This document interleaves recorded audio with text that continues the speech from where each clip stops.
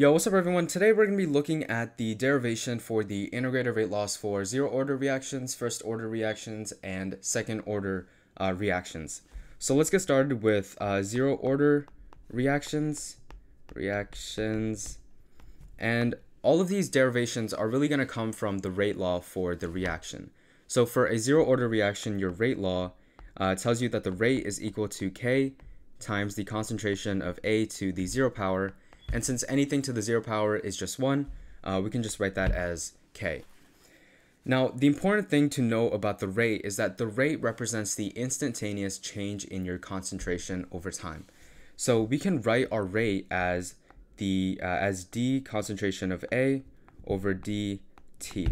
It's your change in your concentration over your time.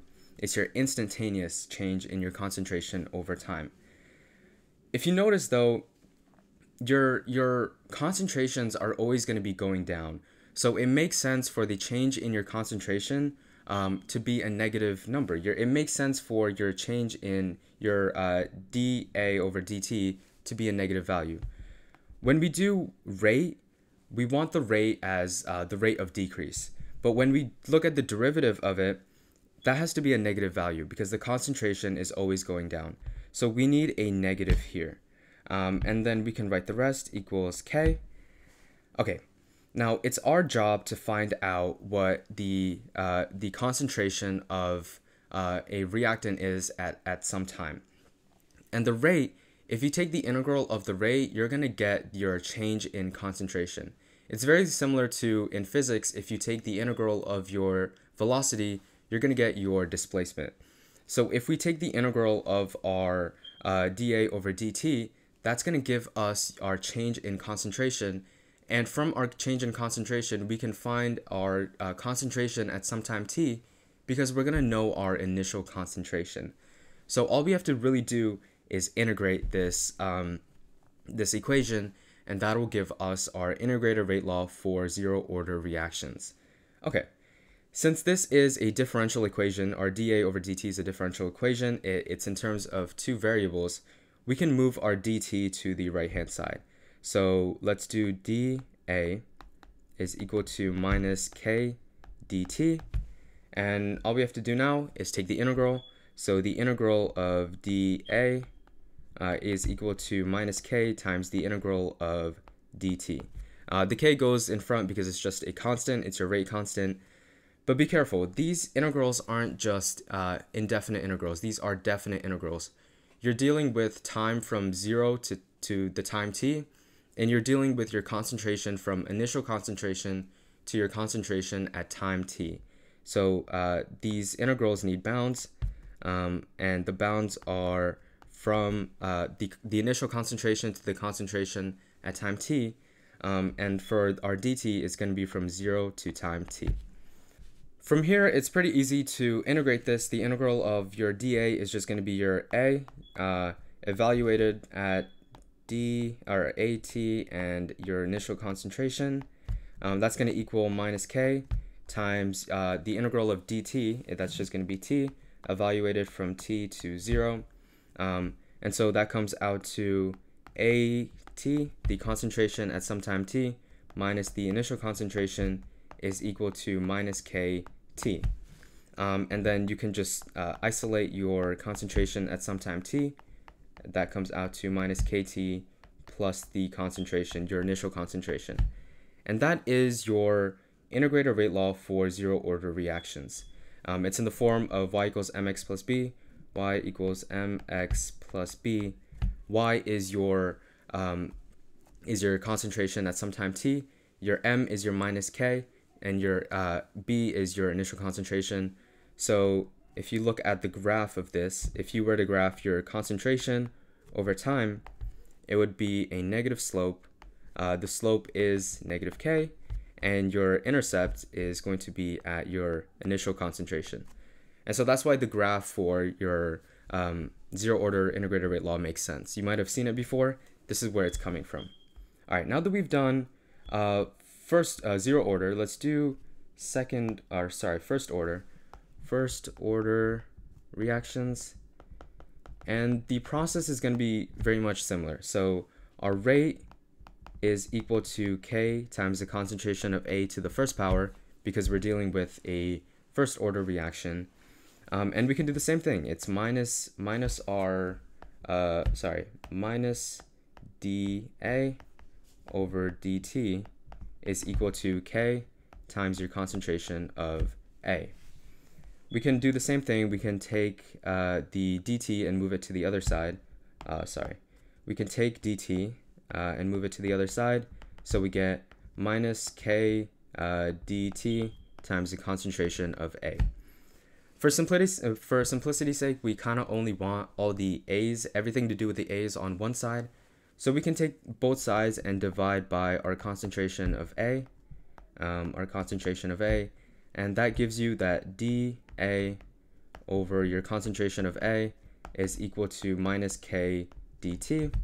And from here, it's the same process. You have to take the integral of dA over A, evaluated from your initial concentration to concentration at time t, and that's equal to minus K times the integral of dt evaluated from 0 to time, or your time t.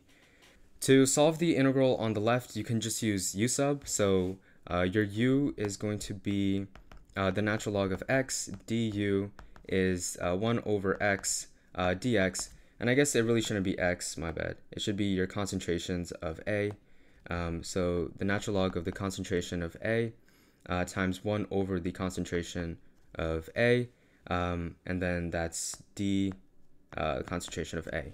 And so this, if you finish taking the derivative, that's going to be the natural log of A evaluated from A at the concentration of A at time t and your initial concentration. And I'm kind of running out of space, I'm sorry. That's going to equal K times this derivative, that's just time evaluated from 0 to time t, sorry. And so it all comes down to the natural log of A at some time, the concentration of A at some time t, minus the natural log of your initial concentration. That's going to equal K. There should be a minus here. So it's a minus KT. All right. And then from here, it's just isolating your concentration of A at some time t. That's going to equal minus KT plus the natural log of your initial concentration. And this is, again, a y equals mx plus b form, y equals mx plus b. That's why if you look at the graph for a first order reaction, the natural log of your concentration over time, that's going to be a negative slope and it's linear. Your m is your minus k, and your intercept here is just going to be the natural log of your initial concentration. And that's first order. So that's how you derive your first order integrated rate law. Let's look at our second order. I guess I'll do it down here.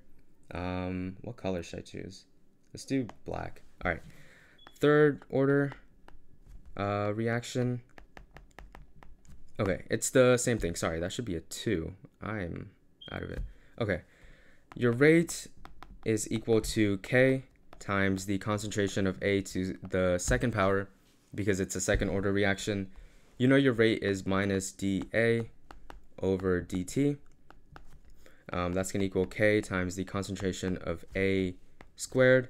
Take dt to the other side, so dA is equal to minus K dt times the concentration of A squared.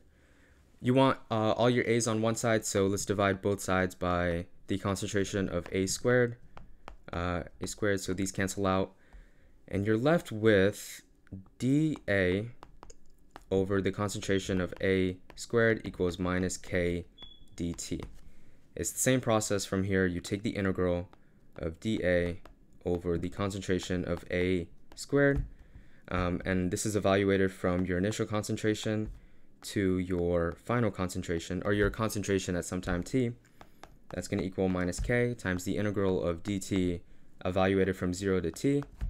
And then from here, that's just like your power rule, and that comes out to negative 1 over the concentration of A evaluated from AT and your initial concentration, that's going to equal minus KT. All right, so that's minus 1 over your concentration at some time t plus your initial concentration. That's going to equal minus KT. And if you clean this up a little, 1 over your concentration at some time t is equal to KT plus 1 over your initial concentration. And that is your integrated rate law for the for third order reactions. And that explains the graph that you get. The fact that when you take the integral, you have a negative here, that means that your slope ends up being positive. That's why if you look at the graph for a second order reaction, if you look at 1 over the concentration of A over time, the slope is actually positive. It's positive K, while all the other ones, your zero order and your first order, had a slope of negative K. And your intercept here is just going to be 1 over your initial concentration. And that's how you look at second order reactions with your integrated rate laws. That's why the graph looks like that. And that's the derivation for zero order, first order, and second order. I hope this gives you a better explanation for why you use them or where these integrated rate laws come from. I hope this was helpful. I hope you were able to learn something, and I hope to see you later. Thank you.